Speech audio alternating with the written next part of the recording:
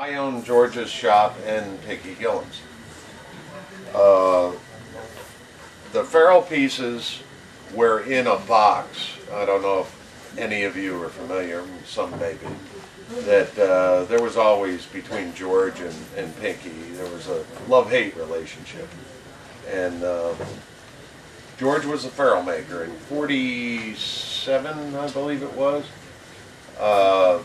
Pinky was running 120 rods for George, so George could do all the metal work. George was a master metal worker. He worked at Payne for, I want to say 11 years. It was probably, you know, give or take. And he's responsible for the Payne silver lock and reel seat, for updating the ferrules, and a lot of other metal work there. When I worked there, we still had die plates. Back in those days, they used to stamp their work. They were proud workmen. And we had individual dies, which I'll show you. I have all of George's die set here with me, along with my new dies. And they also used a draw plate, which was just a series of holes, you know, polished and hardened tool steel. And the workmen back then always had a habit of leaving their hole.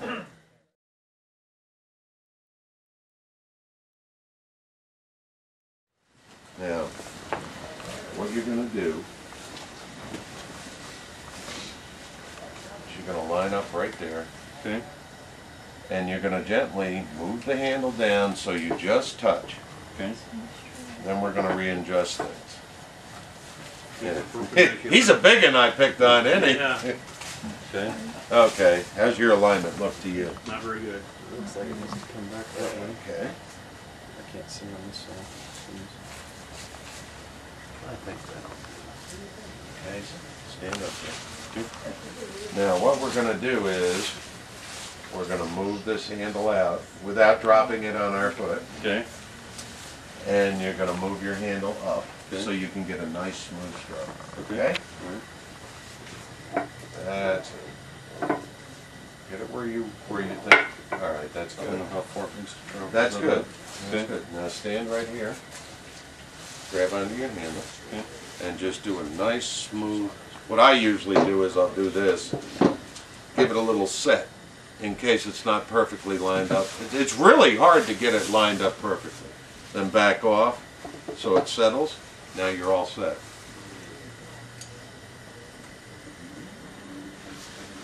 That's it. You're good.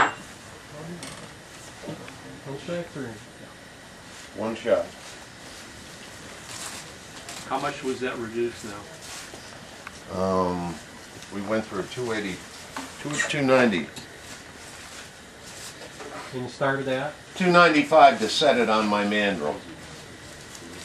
And we have a 265 roughly.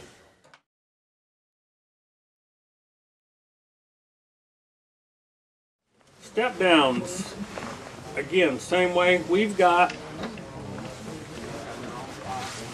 here 15 ID.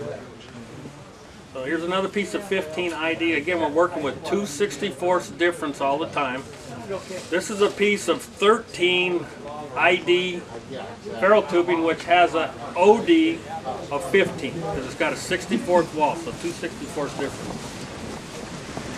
What's happening here is the ID of this tubing, and I'm working off of brain power, is 227.227.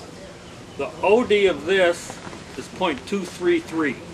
So there's 6 thousandths difference in thickness here. What we're going to do is we're going to solder this in here, and then we're going to machine the 6 thousandths off of here to make it fit in here.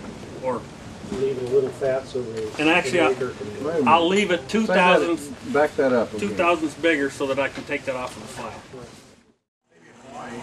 Here. All I'm doing is I'm coming back. Actually, I'll put some pretty on this one too, just so you guys can see what a pretty ferrule since we're about done here. Hey Gary, weather adjuster said it's supposed to be 775. Hey, bye.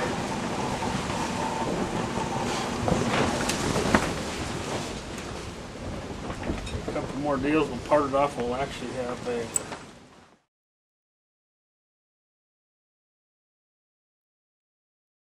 do is roll this around where I can watch it and try to make sure that's good and tight to my reel seat and start running it around this rod. That's the most important place to get it tight is right at the beginning where you're getting onto the reel seat. Now I'll hold it back out here and I do it just like wrapping a rod. You know how you kind of want a little bit of an angle and you want the thread to hit the thread to wrap that you just put on? I'll do the same thing. Now, a little bit of overlap on this doesn't hurt a thing. It's a whole lot easier to hide an overlap than it is to hide a gap. And I'll just take, I've got the wrong hand going here, but, and just wrap this around. This is a whole lot easier to do on a lathe than it is on a mandrel in your lap. I agree with you 100%. You putting a lot of pressure on that? Pretty good bit. I like it on tight. That way you don't have to worry about, you know, you have to have some clamp pressure on glue for about 4 hours to make it dry well. And I'm pulling on this a little harder than I'd pull my shoelaces on my wading boots.